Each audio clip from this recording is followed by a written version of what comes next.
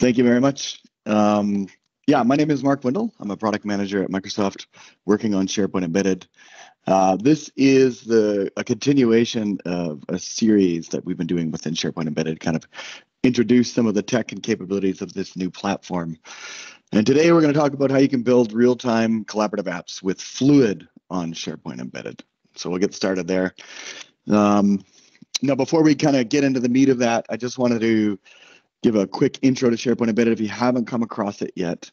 SharePoint Embedded is a platform that allows you to build your custom applications on top of and get the capabilities of Microsoft 365 storage. And so really it's a API-only service that kind of brings the power of SharePoint for your custom applications. With that, you get a dedicated content partition in any tenant you install your application on. And because of that, you get a whole bunch of capabilities within security, compliance, content management, AI, and more. Here's a look at some of those capabilities across 4 different areas. So we've looked at this slide before in some of the previous talks that have been given. It goes across content, AI, security, collaboration, and core storage. Today, within the collaboration space, I'm going to show you how you can take advantage of the Fluid framework support and build your own kind of custom Fluid applications on top of SharePoint Embedded. Now, starting there, if you haven't come across Fluid yet, what it is at a high level, it is a framework that lets you build simple real-time collaboration into your custom applications. It is open source, so there's an open source client-side TypeScript library that you can use in your custom app.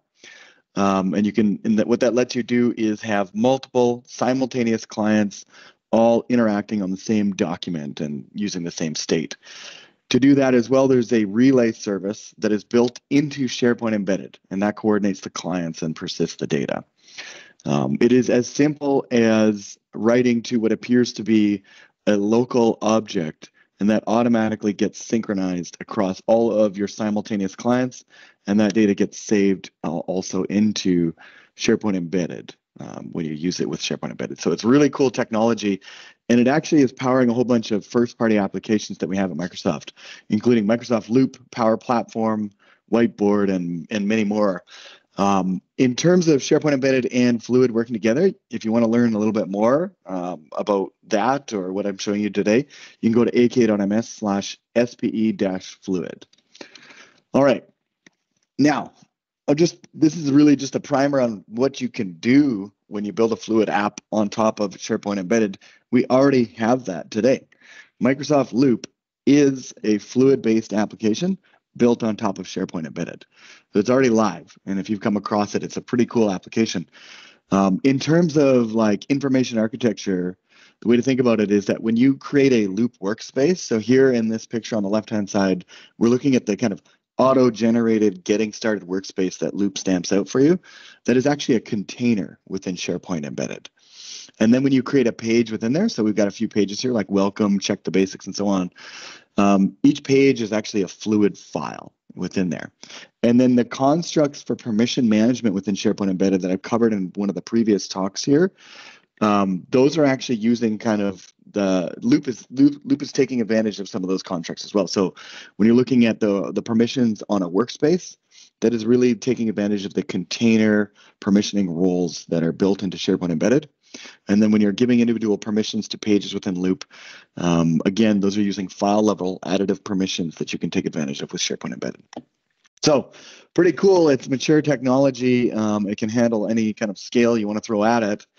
Now we've had it with this first-party Loop application. You are able to now go build your own custom Fluid apps on top of SharePoint Embedded today. So I'm super excited to be able to share that. Let's get right into some demos. If you want to learn more, like I said, go to ak.ms/spe-fluid, and there's a few other links in there that I've got of some of the stuff that I'm going to show. But I'm going to click on actually that spe-fluid link and just show you this new article that is published. It's actually just published yesterday. Gives you a little bit of background on what this is, kind of some of the stuff that I just talked about, and then it goes into a quick start. And so that's what I want to show you today is just how you can get started, build a sample application and get that running on your local machine so you can have Fluid working on top of SharePoint Embedded and how that works and what it looks like. So the quick start is going to take you through some steps. I'm not going to go line by line on this, but the short story here is you go to the sample apps directory, clone the sample apps, like git clone. And I did that in Visual Studio Code already, and I'll go to that, and then you kind of follow the instructions here. And so I'm going to go into Visual Studio Code, and looks like there we go. All right, so I've opened up Visual Studio Code on my local machine.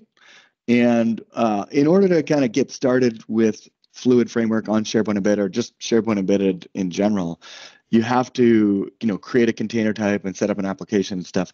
We actually have a Visual Studio Code extension that streamlines that and helps you get started creating a free container type. So it's probably the fastest and most easiest way to get started. Download this extension within Visual Studio Code, and then sign in and get going on it. And then once you've done that, you can clone the Fluid Framework samples from GitHub. And once you do that, I've got that cloned here. This item counter -SPE is the new sample application that takes advantage of the SharePoint Embedded relay service. So I'm going to open that up, and after I've got the kind of getting started instructions and set up my container type, all I have to do is create an environment file with a couple of pieces of data in there. I'm not going to open up my actual one, but I'm going to open up the defaults one just to show you what that looks like. It's really straightforward. The SPE client ID, all I do here is put in my Azure Entra or Azure Active Directory client or application ID in here, and then an SPE container type ID. If you don't know what that means, I would recommend, get that Visual Studio Code extension, read some of the SharePoint Embedded documentation, or check out some of my prior talks, and you'll understand what that is. Once you have those two things in your app, then you can run npm install. I've already done that. So that's just going to install the local libraries on here. And now I'm just going to run npm run start. And that is going to run my local development server for this particular application. All that really does is serve, a page that does a bunch of JavaScript and has that Fluid Framework library. So here I'm going to grab the URL. It's just running on localhost 8080. Open up a new browser window and visit that link.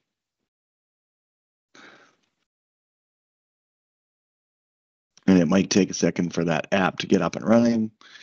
There it goes. Looks like the app's running. Okay. So once this loads, it's going to open up the Fluid demo. And actually, under the hood, all it's done is it created and it used the Fluid framework to create a new file, a new Fluid file within my SharePoint Embedded storage container. And you can see that updated kind of the slug of the URL here. So there's this references the particular Fluid file that I'm working on. And here, the data model, like I mentioned, when you use the Fluid framework and on top of SharePoint Embedded, what you really get is this an abstraction that lets you interact with your own object model that gets automatically distributed to many simultaneous clients and saved to the service. So in the data model that we're looking at here, all I have is a distributed array. It's very simple. So I can insert items to that array and remove items from that array. Really simple. But the cool thing is that I can grab this link, I'll copy it, and I can open up a new browser window. This time I'm going to open up in a different browser profile, signed in as a different user, and I'll paste that and sign in here. On the original one, I'm signed in as admin. I'm going to sign in as Megan Bowen on this one. And then, yes, we'll stay signed in. Once that loads, you should see that it'll pick up that same Fluid file, and now we're interacting with that exact same distributed state. So both of these clients are interacting with this distributed state as though it's a local object, but the Fluid framework automatically handles all of that synchronization, both to all of the other clients that may be connected to this particular session, as well as saving that state into a file, a Fluid file, within a SharePoint Embedded storage container. The setup of this is really simple. If I go back over to Visual Studio Code, we can take a look at the source code here. It's really pretty straightforward. You can check it out for yourself. I'm not going to cover it all line for line. But when I click on one of those insert or remove buttons, this is really it. It is a string array that extends from the schema factory that's built into the Fluid Framework libraries. And I'm just really interacting with an array in here to add or remove elements. That's it. All of the synchronization and stuff is just taken care of for me. So that's a quick tour of how you can take advantage of Fluid Framework to build your custom collaboration apps on top of SharePoint Embedded, and all of the collaboration, synchronization, and storage is taken care of for you, as well as all the other benefits that you get by building your custom applications on SharePoint Embedded. So that's it for me. Thanks for the time today, and I'll look at the chat if there's any questions in there.